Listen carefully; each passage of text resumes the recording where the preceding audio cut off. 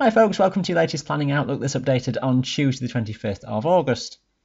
Some wild weather out there at the moment, things becoming quieter as we go onwards toward the weekend as pressure begins to build, but we've got some rather chilly air that will dominate as northerly winds prevail in the latter part of this week. Now, Tuesday's weather system drags itself away eastwards overnight into Wednesday. The winds will still be strong first thing, but tending to ease down as we go through the day. There will be a few areas of showers around, but also some drier and brighter periods too. A chilly feeling day, particularly where you're exposed to that north-northwesterly wind. Here's your rainfall sequence in 3-hour steps, the accumulations up until the time shown, and it shows the overnight rain still hanging around but breaking up a bit as time goes on. Still though, the leftovers of some rain likely across the eastern side of Scotland, around the borders, the Cheviots, also into the eastern side of the Pennines first thing on Wednesday morning. That will break up and clear. Then 1 or 2 showers around, a mainly dry day for many places, but a scattering of showers popping up mainly across some Pennine areas through into the afternoon, and just 1 or 2 across central and southern Scotland.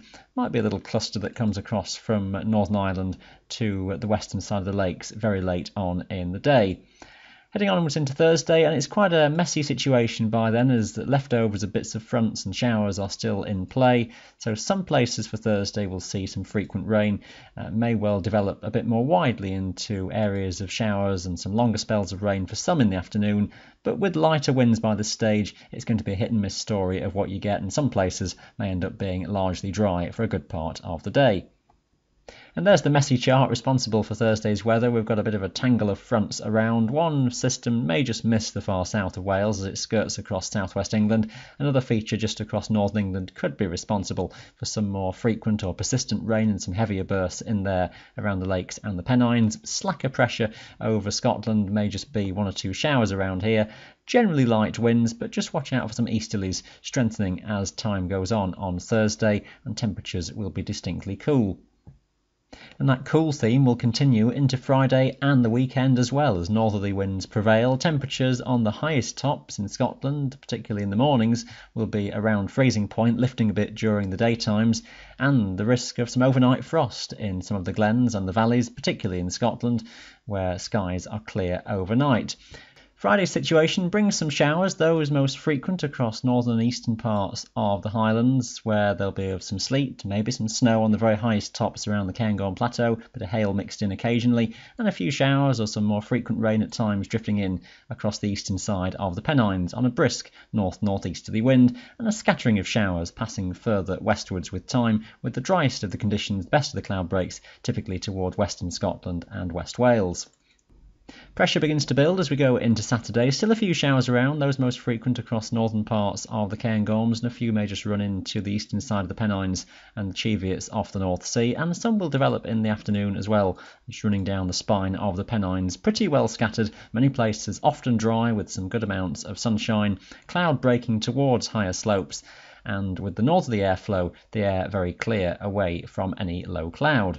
A distinctly chilly feeling day, northern Scotland particularly in the firing line for that chilly northerly air, temperatures tending to rise a bit during the day, at their highest around the southwestern parts of the Highlands. Might just be a degree or so higher into Sunday as we just lose the direct northerly flow, high pressure toppling in from the west. Still 1 or 2 dregs of showers may just be around, but a lot of dry weather too. Cloud breaks to higher slopes and some sunshine to be found. Again, we stay in that clear air. Temperatures, as mentioned, on the cool side, starting chilly, particularly in the valleys first thing in the morning. Touch of frost, again, remains likely. So a pretty good looking weekend in many respects. If you can put up with the chilly temperatures, it's a fairly quiet weather pattern. Into the start of next week, we may just start to deteriorate things again as fronts from the Atlantic start to push their way back in. There's uncertainty how soon this happens. It might be that we get away with Monday still under fairly high pressure and quiet conditions, but just watching for things starting to push their way in from the west with time. Now that incoming front, an area of low pressure, shows some signs of drifting a little bit further south and southwestwards across Britain. It might leave Scotland relatively unscathed, but the idea of fairly low pressure being around into early next week is believable, with some areas of showers or some rain in the forecast at times. Temperatures still staying on the cool side, I would have thought. It may be that eventually higher pressure around Scandinavia begins to build and the wind flow turns into more of an easterly as we head towards midweek. So prepare yourself for rather chilly conditions towards this weekend. Stay up to date with all our content on the website and our social media feeds as well. Thanks for watching. Bye for now.